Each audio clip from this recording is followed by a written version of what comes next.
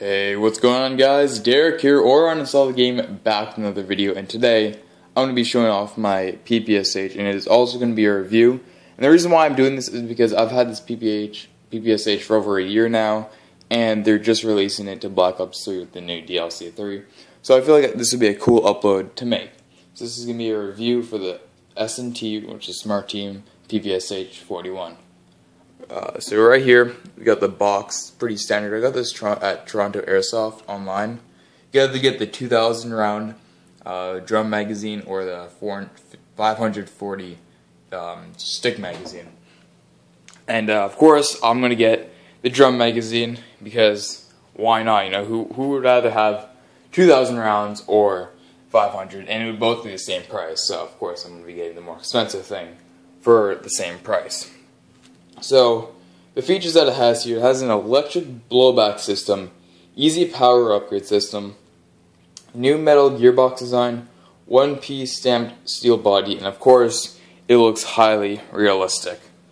Just looking at it already, it's really good. Here's the magazine release. You have to flip this over, and you have to hold this down, and you have to release it. Now, I'm going to try to release it with one hand, okay?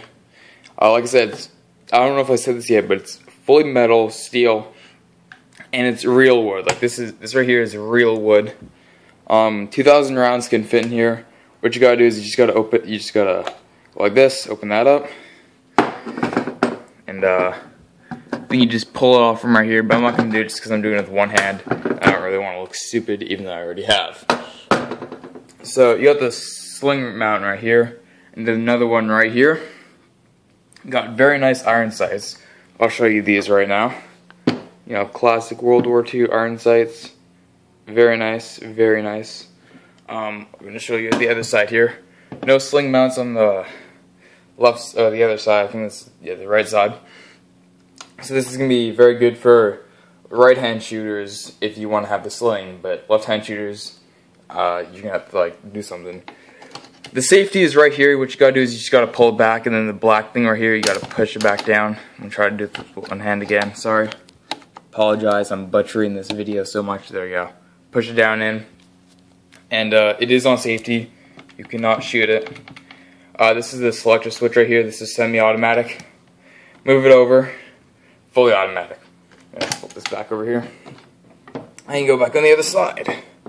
So, some other things that it has here.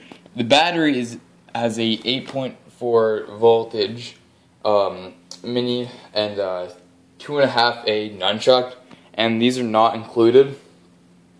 Also, apparently has this 1500 mAh. I'm sorry, I never really did that good in science, but I did pass, so don't know much about batteries or ohms or anything like that.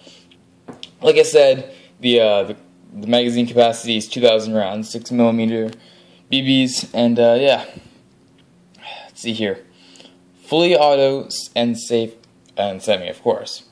Like I said, we got the steel wood. I'm gonna try to keep it in the view here. Get the magazine right here.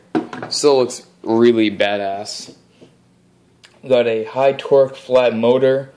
The hop up is adjustable. If you want to get to the hop up, I think what you have to do here is you have to go like this. And you can get to it right there, but I'll show you that later.